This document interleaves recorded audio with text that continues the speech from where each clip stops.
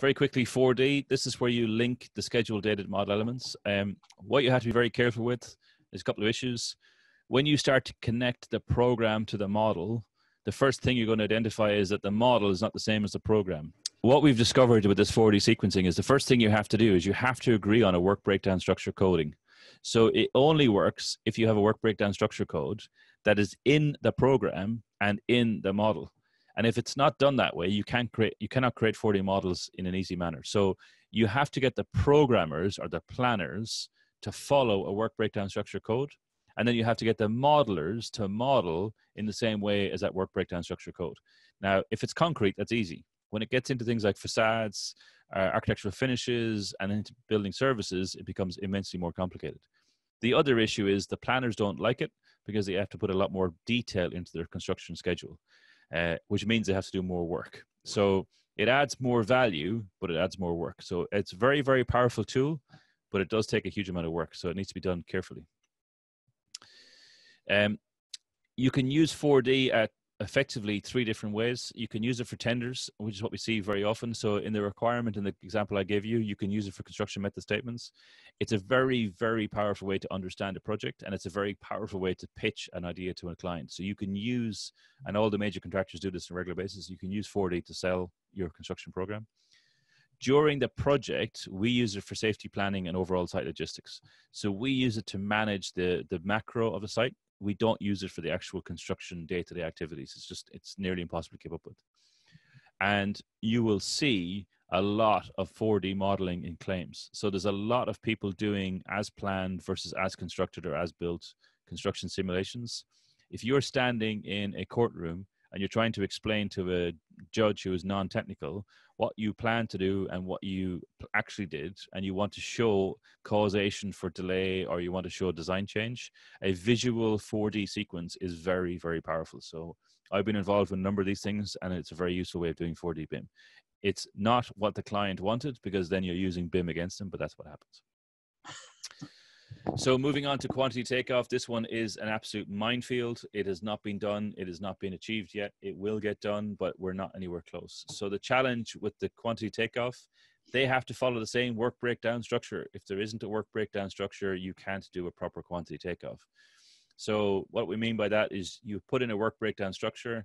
So you identify all the different systems, and then you can start peeling them off and start putting prices against them. So in this case, you can take off widths, you can take off thicknesses, you can take off perimeters, you can take off volumes, and then you can start doing pricing. So if you think about a 5D BIM exercise, and I think we've got a few quantity surveyors in the group, you can use the model for quantity takeoff, but it will only give you 60 to 70% of the total bill. It is not going to give you 100% of the total cost plan. So be very wary of people saying, oh, I've done 5D and I can figure out the price of a building. They're smoking something that is probably illegal. So they can take out a certain amount of quantities, but not all of them. You can use the model takeoff as a validation. So what we find is the experienced surveyors, they will do a quantity takeoff and they will identify where things are not coded correctly. They'll identify things that are not in the work breakdown structure. They'll identify duplicates. You'll be amazed how many times we find 6 doors where there should be 1 door, and it's a modeling software problem. So the architect places a door, but unwittingly they copy and paste it back into the same place 4 or 5 times, and we end up with a bill of quantities with 6 doors where you only need 1. So it's got to be done carefully. The same work breakdown structure can be used for the 4D simulation and 4D sequencing. And if you get really good, then you can start to consider trade packages, progress claims, asset data collection, and revisioning. But if you don't get the model validation and the work breakdown structure done correctly, you can't do squat. So it all starts off with planning the work breakdown structure at the design stage. If it's implemented at construction stage, it's too late, I'm sorry. And so this is an example of how we're using it. So we're using it for progress and revenue for major elements of work. So in our case, we're doing it for all the structural works. So we have a plan that we've signed off with our client, and we have an actual that we're reporting against, and we're tracking that against the actual major work. So you can see we're doing an overall progress. We've got site preps, prelims, retaining wall structures, excavation, RC structures. We have not used it for architecture and building, and we're not using it for testing and commissioning. So we've set it up for the main concrete works to see how to get it done. And then I'll give you this in the PDF, But if it's done correctly, and that's a huge if, you can save time in the quantity takeoff if the models are built correctly. The problem becomes the architects don't want to model differently. The engineers don't want to model differently because it doesn't add any value to their workflow. It only adds value to the QS's workflow. So this is where collaboration and teamwork come into play. And there's no point in a QS building their own model. There are software vendors who I'm not going to name who are promoting the idea that QSs can build their own model from 2D drawings. That is completely insane. That means that you're ending up with a completely other model of the project that's of only use to the QS and is not checked by the architect, not checked by the engineer. So it's impossible to determine if the cost plan is done or not. So if the model is not being used by the QS and a model generated by the architect for the design, you're all on a hiding to nothing. So be very, very careful about what model is used for this process. It can add to levels of transparency, which is what people don't like. It can add to certainty in the budgets, but I've not seen that yet. And it can be used for value engineering in terms of design and construction. But it only works if you've got a very good model. So the last thing I'm going to talk about today in the last 15 minutes is data and data collection. And again, hammering home the same point, these are the people that are empowering our organization. David is our head of QA/QC. This is John that you saw winning the award for the tunneling.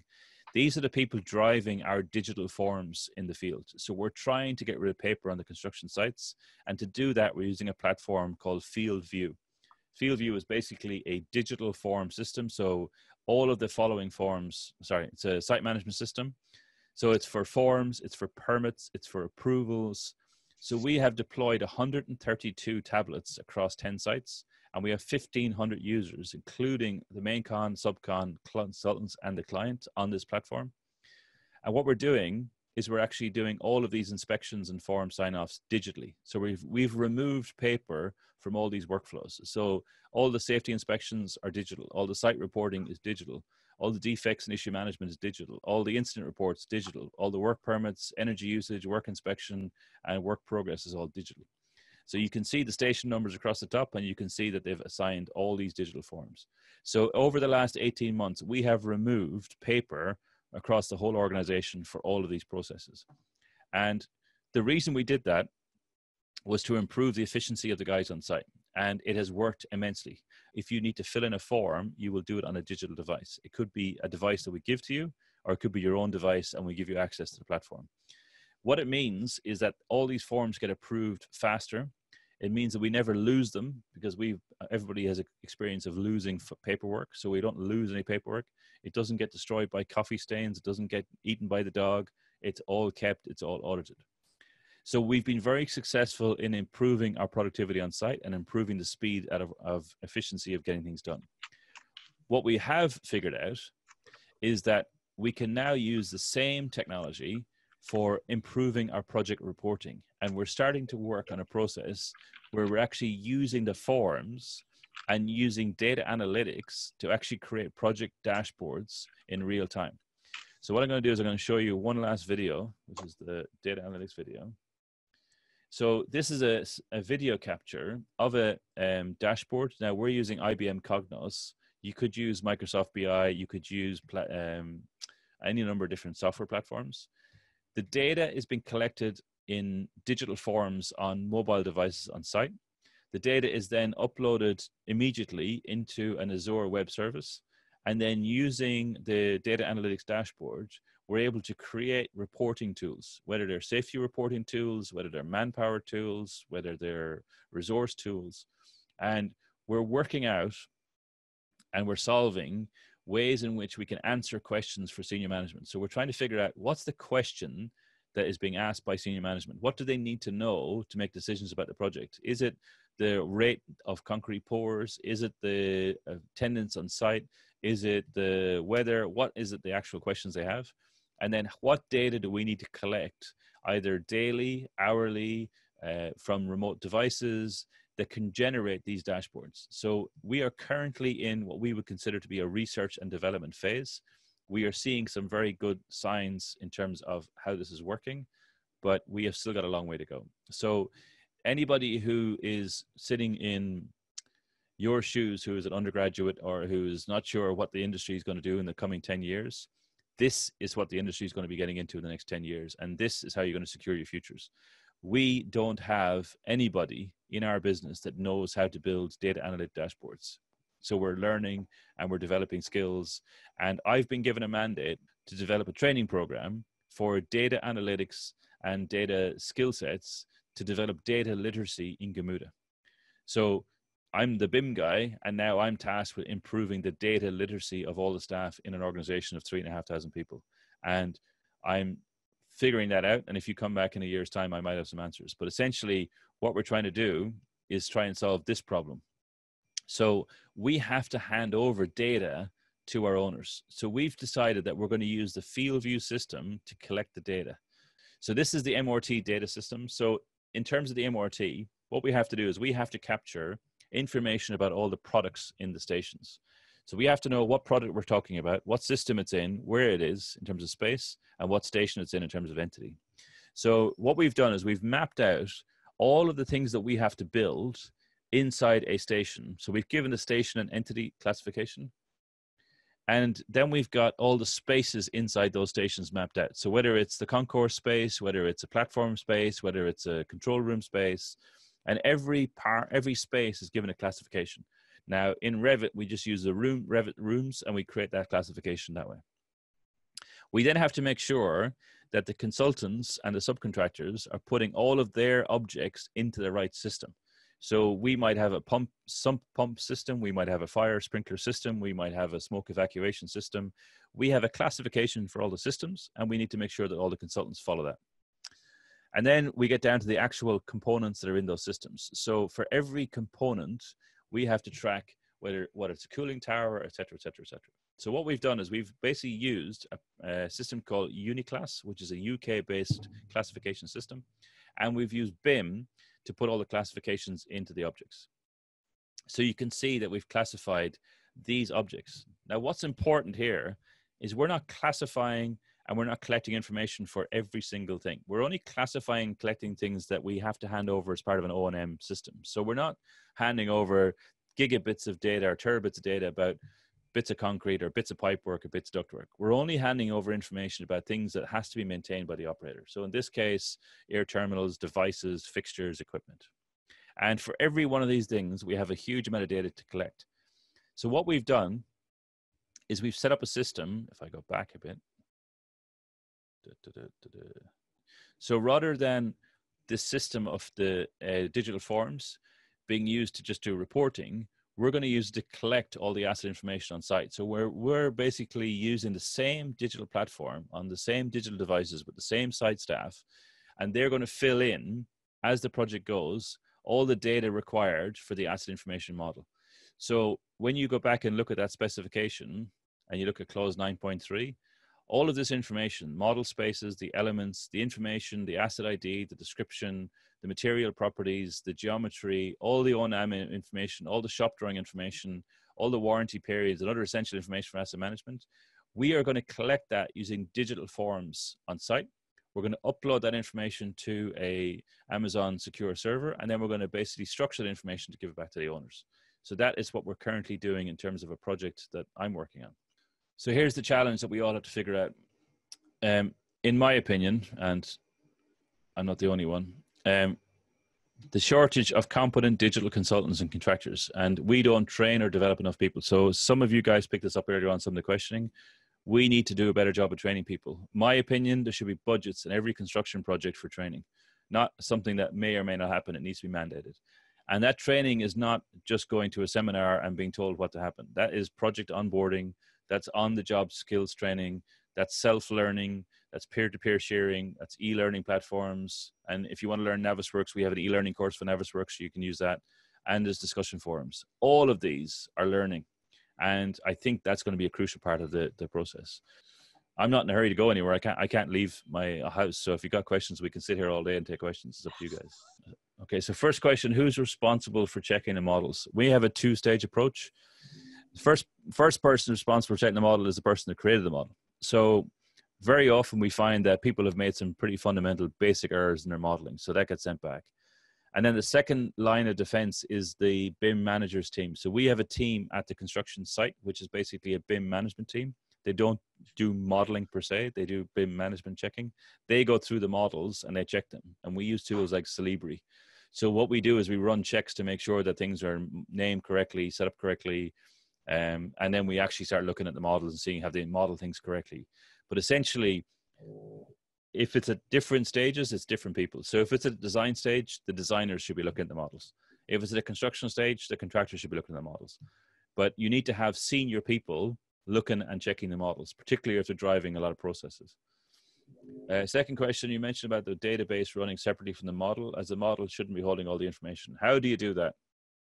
Work breakdown structure and classification codes.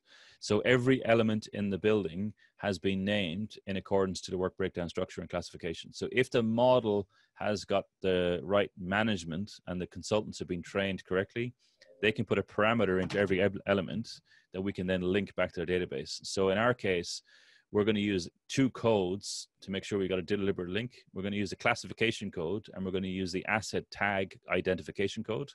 And we're going to use those fields in the model, and we're going to use those fields in the database to link back between the two. So we're basically putting a code in the model and a code in the database to be able to link them. Will it be a problem if they're running separately since they don't sync with each other? We don't want them to sync with each other. So what we're doing is in the model, let's say we have a pump in a model. That pump will have some design information. So let's say it's going to have a pump capacity. It's going to have an energy rate capacity. It's going to be attached to a certain system. It's going to be, maybe it's got a certain brand. Those bits of design information will get put into the field view form that have to get verified by the subcontractor. So all the design information that has to be checked will get pushed into the forms, and it will get checked and signed off by the subcontractor. And if they change that, that gets updated in the record that's in the database. And what happens is that the model becomes a 3D reference placeholder, but the verified as-built data about the actual pump, whether it's flow, its energy consumption, et cetera, is the database. It takes precedence. So basically, you again have to train people to understand that the model is a digital representation of the physical object, but the data for that model is in the database separately. So they don't sync, they're kept separate. So I hope that answers the question, Ellie. A binding effect of this client specification when it comes to the contract? If so, with clause 4.13, if it's not practical, wouldn't there be a dispute in progress payments? And that specification is part of the particular specification, and it is bound into the contract. Now, there is an understanding between us and the client that that specification is aspirational. We're currently in negotiations with the client to write clarifications. And some of the issues that we've discussed and flagged up this morning will be clarified in a letter between us and the client. We want to make sure the client is happy. We want to make sure we give the client as much as we can, but we want to make sure we're doing that within reason. We don't want to spend 1% of the construction cost building models that nobody's ever going to use. And on that point, if anybody says BIM costs 1% of the construction project, tell me, give me a call. I'd love to take a piece of that money. That is a ridiculous amount of money. So in my opinion, BIM should be 0. And I know that's not what's going to happen anytime soon, but if people are realistic, the amount of value that's in BIM and the amount of problems that BIM can save, the cost of running BIM should be 0. The reason people think it's a cost is they all see it as extra. Oh, we need BIM managers. Oh, we need BIM modelers. Oh, we need BIM coordinators. Oh, we need BIM this, BIM that. You don't need any of that. You got to go back and look at the current structure of the industry and make sure the architects can do proper BIM.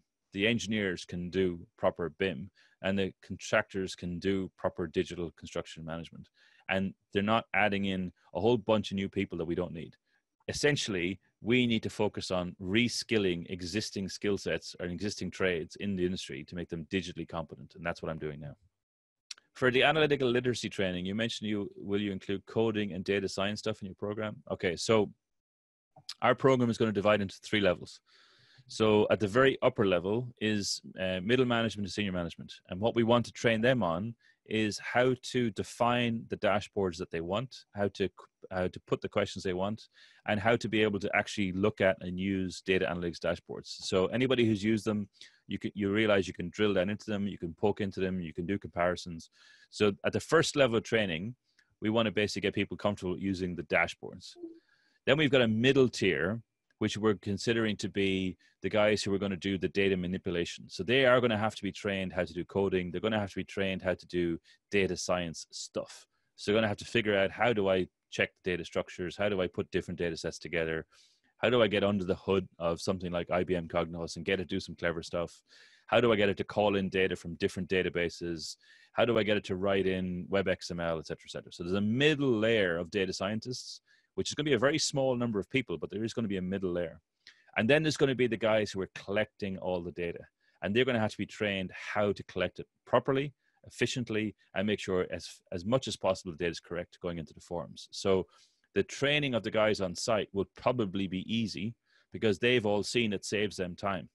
So they're not going to be an obstruction. Our biggest challenge is going to be training the managers, the project managers, the lead engineers, to actually not request a PDF of a Word and an Excel file of a report from what happened 2 weeks ago, but to actually be comfortable logging into a dashboard system on a web device with their boss sitting beside them and explaining what's happening on their construction project in real time using dashboards. So there is a layer of data science, there is a layer of coding, but we see that as the kind of the bridge between what happens on the site and what happens in the reporting.